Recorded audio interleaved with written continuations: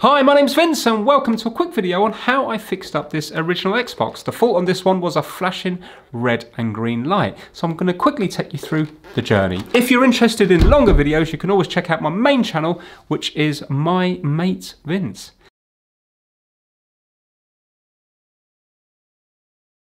I bought it on eBay for £20 as faulty and it was down as flashing red light. So let me show you what happens when I turn it on here. You will see we have a green light, it goes off, flashing green light, goes off, and then it will go to a fast flashing red and green. And yet nothing's happening up here. And it's definitely not the display cable because I tried it on this Xbox here, which is a working one, and the display cable works just fine. And to gain access inside this original Xbox, we need to undo 6 Torx 20 screws. You'll find 4 of them underneath the rubber feet, and you will find another 2 of them hidden underneath the 2 stickers. If you don't want to damage the stickers, you can add a little bit of heat to them, and that way you can peel them off without making them look like they've been removed before. Lovely and clean, really is immaculate. And to remove the hard drive and the disk drive, we need to undo 2 Torx 10 screws and 3 connectors. When you remove these, be very careful because this will expose the board and also the power supply. If the console has recently been on, there could still be high voltage in the power supply and you could get a fatal shock, so be extremely careful. So I'm just going to take it outside and I'm going to use the data vac to get rid of all this dust.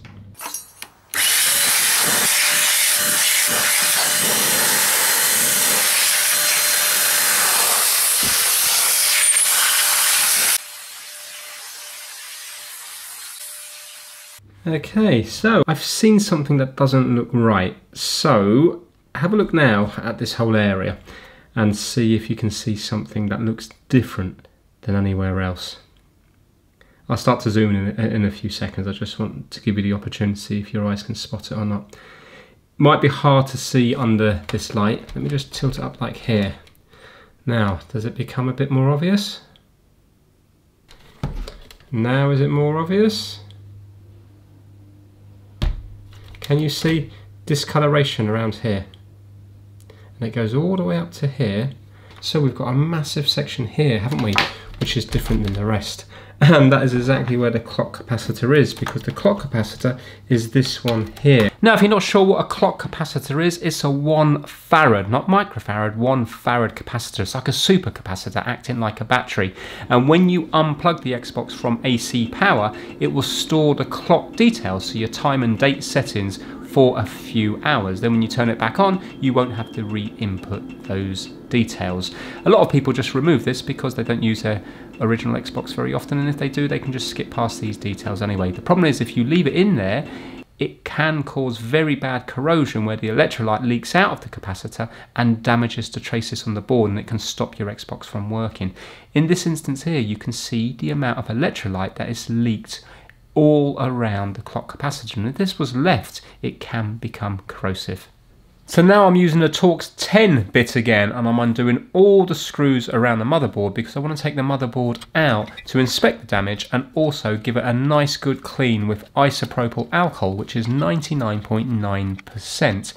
This will be able to clean off the corrosion without causing any damage to the components that are already there, because isopropyl alcohol will just evaporate off.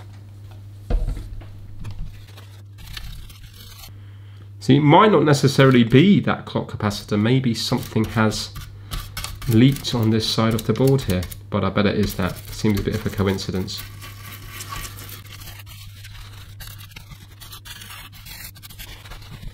Well, I can't see any damage on the board at all, but let's remove the clock capacitor because it's no longer going to be working and it has already leaked.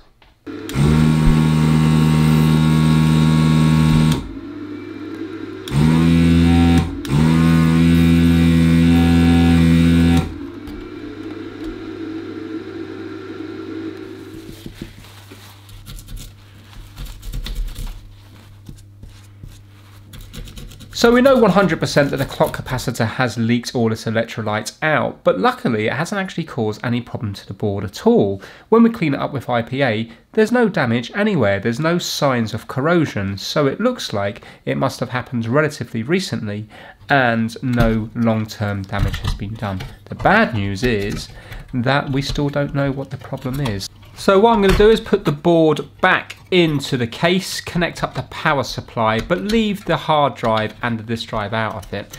And I'm going to bring it over to the TV and try something with a hairdryer. Just in case it was capacitor related, I'm going to add some heat with the hairdryer just on the capacitors, just to see if it would then possibly come to life.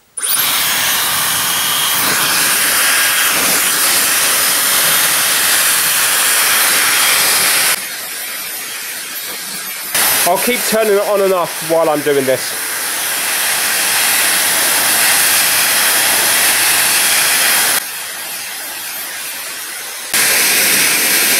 Here we go, look at the telly. Oh my god, look at the telly. What?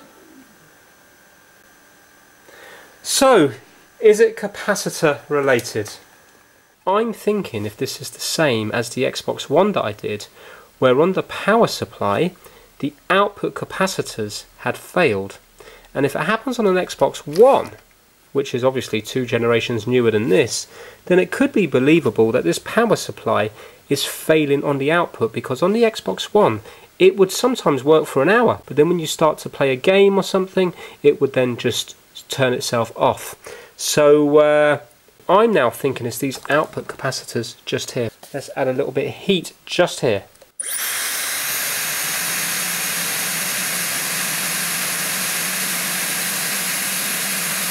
Right, let's see if that's done anything. No. Right, let's add some more heat. There we go. So, now, maybe that heat's spreading throughout the board and doing something else. Maybe it's not the capacitors. Maybe it could be these kind of switching MOSFETs and stuff along here. But I'm thinking it's going to be the output capacitors.